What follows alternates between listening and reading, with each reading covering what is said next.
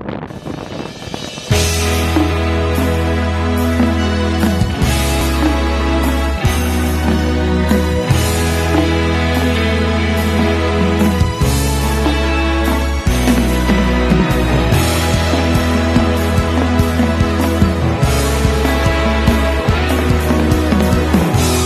Siamang kami merasa masyarakat Kabupaten Taman Utara Bapak Dimiahi Tuata Partika Basa Nagabi Pauludihon Kabupaten Taman Utara.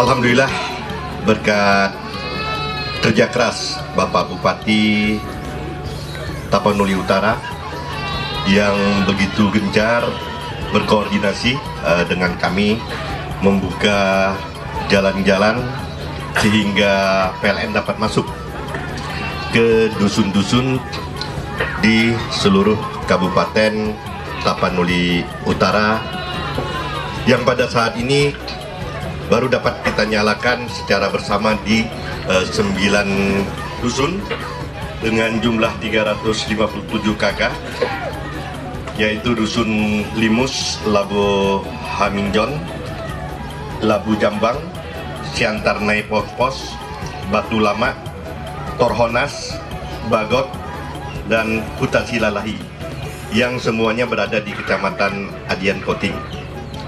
Dan satu dusun di Kecamatan Siborong-Borong, yaitu Dusun Sitandiang, yang pada kesempatan ini kita pusatkan peresmiannya di Desa Pardamun Nauli. Ini semua berkat kasih Tuhan kepada kita dipermudah melakukan pelaksanaan pekerjaan ini, dan 38 dusun yang akan kita nyalakan, termasuk 8 dusun yang merupakan program prioritas.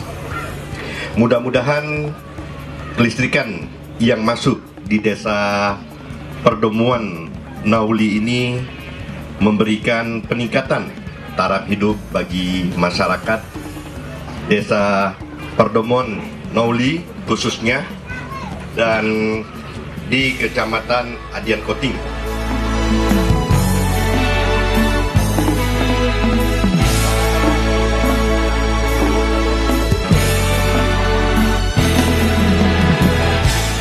Pada hari ini saya selaku Ketua MKI dan rombongan melihat langsung bahwa banyak hal yang harus kami lakukan, banyak hal yang harus kami perbuat untuk kemajuan negeri ini.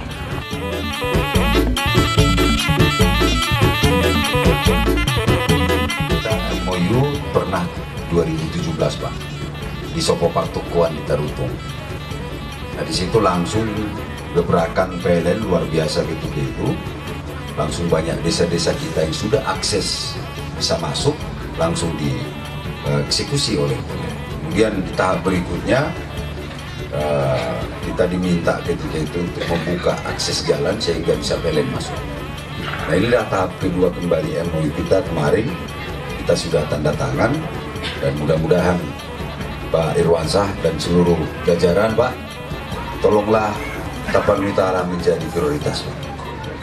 Karena masyarakat Tapanuli Utara ini luar biasa duanya ini Pak. Setiap pejabat yang datang ke Tapanuli Utara 99% ini Pak sehat walafiat.